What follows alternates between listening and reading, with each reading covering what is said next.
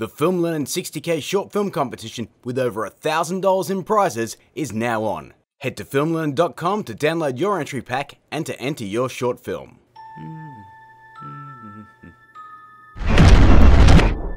Dude, a friend of mine just told me a super juicy secret and I gotta tell someone! I don't know, dude. Isn't that a breach of confidentiality?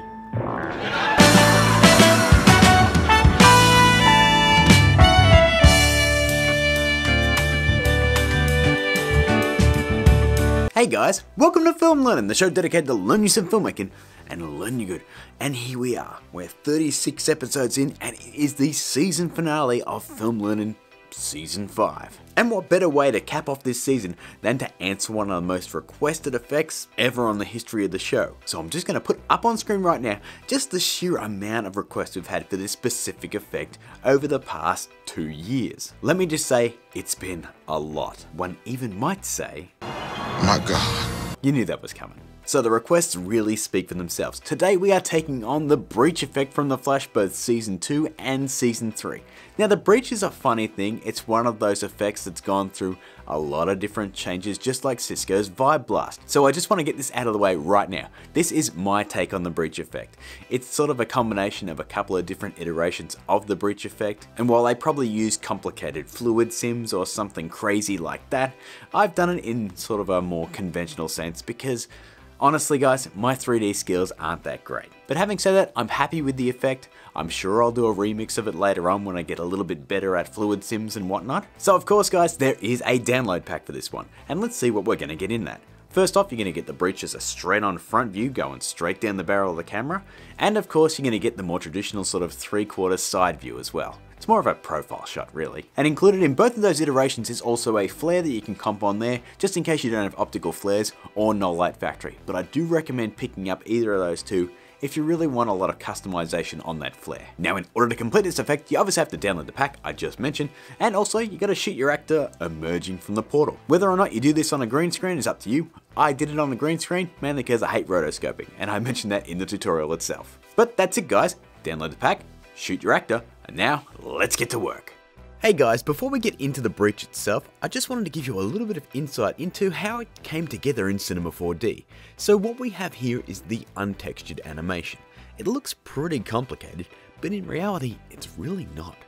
Firstly, if I turn off these two effectors right here, you can see that our complex animation is essentially a friggin' donut. But add a taper effector that turns our donut into an oval shape, and then we add our displace deformer, and damn, that brings it to life a bit, right?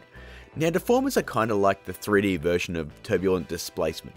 Now if you'd like to know more about using this kind of stuff in cinema, check out the links below to Grayscale Gorilla and their videos on it. It's really good stuff, but we all know why we came here, so let's composite this breach.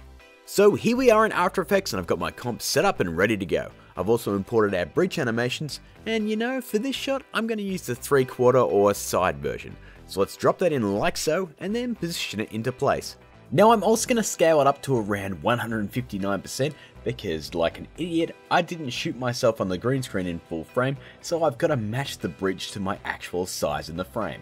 So just a word to the wise, frame your shot properly. Now guys, one more step before we move into scaling, and that's anchor points. If we select the anchor point tool here, you can see that our anchor point, this little dot right here, isn't in the center of our breach. Now this is a problem because when we actually scale down the footage, like so, you can see that our breach portal itself is sort of scaling off center.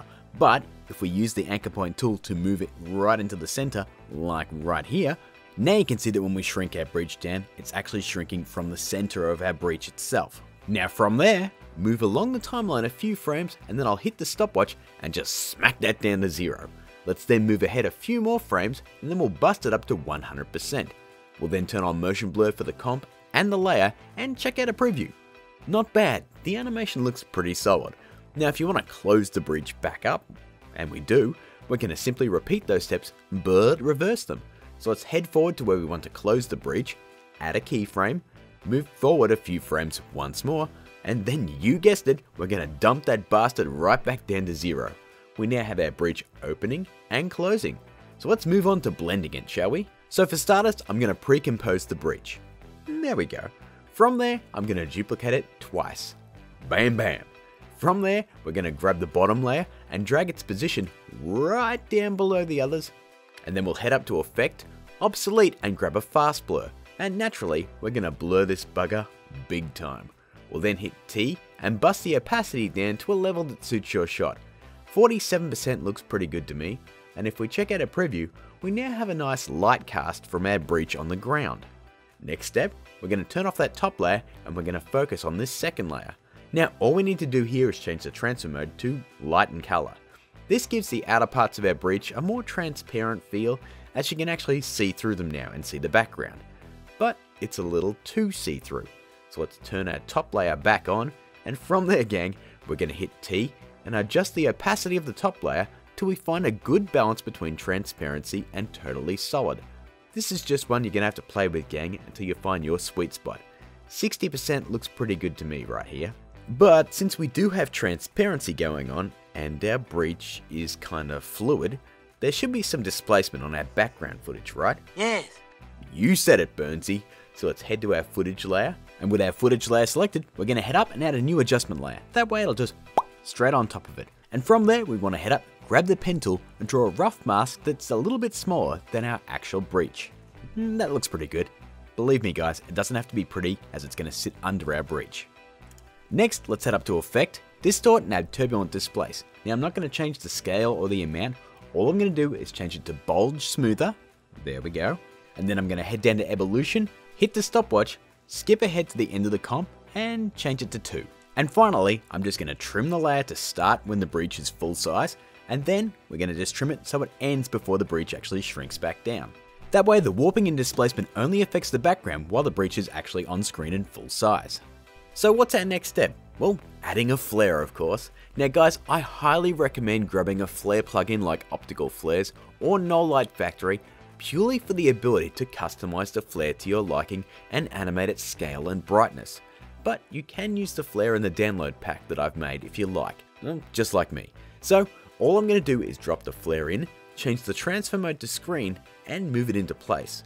Okay, our breach is now composited in our shot, but with nothing coming out of it, it's just kinda there, isn't it? Well, fear not gang, because it's super easy to add your actor to the shot, and why is that? Because the hard work is already done. If we check out this clip from the show, frame by frame, you can see that they used the flare to hide the start of the actor's footage, and they simply fade them into the shot over a couple of frames. It's nothing too challenging at all. In fact, if I scrub along the timeline, you can see that their entire breach animation goes for less than 10 frames. So whether you rotoscope your actor or shoot them on a green screen is entirely up to you because it's such a short shot, but just for the sake of pure convenience, I shot mine on a green screen, mainly because I really hate rotoscoping. So what I'm going to do is drop my actor's footage in below our flare file and then sync it up with the point that our breach is full size and the flare is at its brightest point. We'll then hit T to bring up opacity, crank it down to 0, and skip ahead 4 to 5 frames and then crank it up to 100%. If we check out a preview, you can now see we have our actor, I don't know, breaching in. Yeah, that doesn't sound weird at all. Now our last step is to add a little light fall off to the scene in the form of an adjustment layer and a little bit of color correction. So let's head up and add one. There we go. From there, we'll grab the pen tool and we're going to draw a really rough mask centered on our breach and fanning out. We'll then hit F and crank it up to around 100 pixels or even more if you like. Let's then head up to Effect, Color Correction, and I know this has been a reoccurring theme, but we're going to add Photo Filter. And from the drop down menu, we'll grab Blue, and then we'll crank it up to around 35%. We'll then also head up to Color Correction again and grab Exposure. Now all we're going to do here is just increase the gamma correction just a little bit, like a really little bit. That looks pretty good. Okay, time to animate the opacity on this layer and then we're done. So of course, let's head to the point where our breach starts, hit T to bring up opacity, hit the stopwatch and crank it down to 0. We'll then head to the point where it's full size and we'll crank this thing all the way back up to 100. We'll then skip forward a few more frames just before our breach shrinks again, and then we'll add another keyframe. There we go. And then we're going to finish it up by heading to the end of our breach animation right here, maybe one frame afterwards, and then we're going to bust the opacity back down to 0. Now, if we check out our preview, you should have a pretty slick breach animation complete with a light cast on the floor, some sweet light fall off affecting your scene, and of course your actor coming out of the breach. And that, my friends, is the last episode of Season 5 done. Add up all those steps and you get something like this. So guys, that is the season finale of Film Learnin tackling the breach effect from the Flash. Now, as I said, it's not 100% screen accurate, but it's easy to composite and it still looks pretty damn cool in my opinion. So that brings us to the end of Season 5 of Film Learnin. It's been 36 episodes of fun and I can't wait to get back into Season 6. But in the meantime, we are going to have a week next week that is our new Film Learnin Masterclass mini-series. And this time around, we're going to be tackling YouTube. So this Masterclass series is going to cover everything from starting your channel all the way up to adding production value and basically anything else that I can spew out of this brain to help you and your channel grow. But guys, for the final time this season, that is my time. If you enjoyed this video and if you enjoy Film Learnin in general, why not like and share it? Or if you're new here, why not hit subscribe or check out my Patreon right there? Or there's still time to enter the 60k short film competition, or just check out that Film Learnin episode right up there. Or you can check out my social media crap above my head. There's a Facebook, there's a Twitter, probably poking at the wrong ones. And until Season 6 rolls around, guys, enjoy the masterclass and keep learning.